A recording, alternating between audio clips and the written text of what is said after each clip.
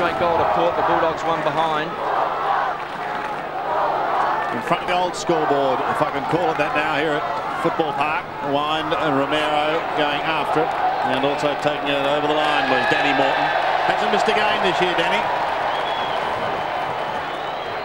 Looks like Wayne might have caught one in the eye then in that ruck contest. Port have the ball with this free kick.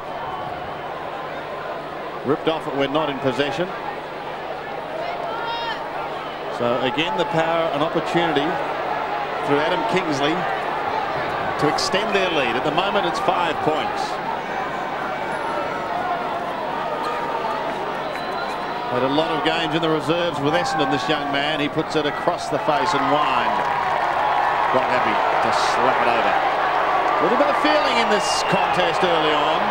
Scotty Cummings booted 5 against them back in round 12 last year. This is a whole new ball game. Leon Cameron will bring it back.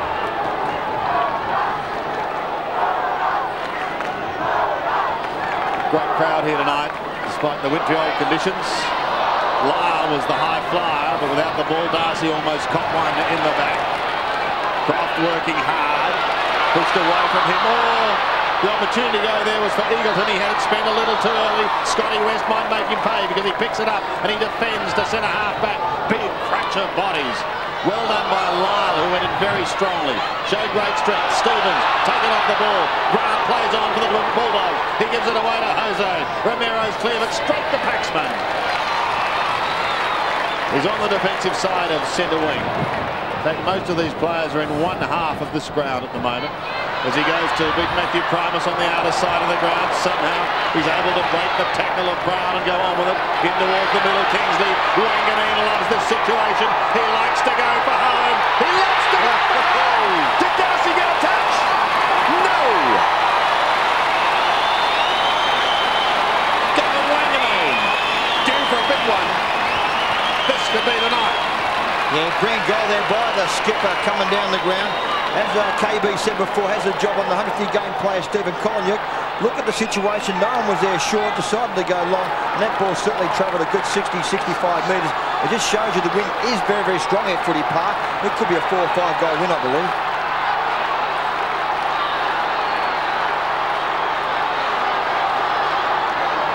Great goal to Gavin Wanganeen. A very strong breeze here at Football Park. They lead by 12 points.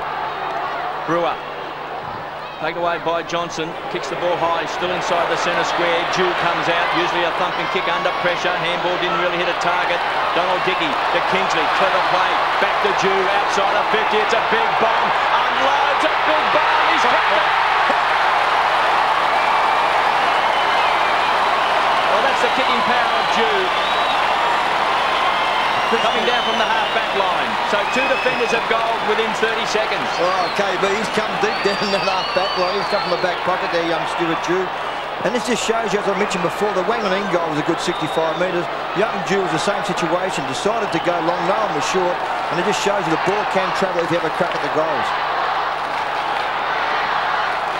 Well, if this crowd was a little cold at the start of the game, they're warming up now. And really getting into the thick of things. 19 plays 1, but remember, Port going with the breeze. But an excellent start as Primus goes up against Wine, once again trying to take it out of the middle. Scotty West locks up Braden Lyle, and also down there Shane Brewer. As Jose is seated on his rump. There'll be another ball up in the middle. And Stu is happy, Sandy, because it was his first goal in AFL football. Great stuff. 3 goals the margin, favouring the power. Fair to say their season on the line tonight. Wine and Primus again do battle. Wine almost got a shove. In fact, the umpire said he did. So he'll kick into the breeze from the middle of Football Park. Lays it off to Leon Cameron. Cameron takes his time because he was waiting for Brown to make position. He did that, but he didn't go very far. Steve Kolyniuk runs past him, no doubt offering advice to the youngster. Short again, that's okay.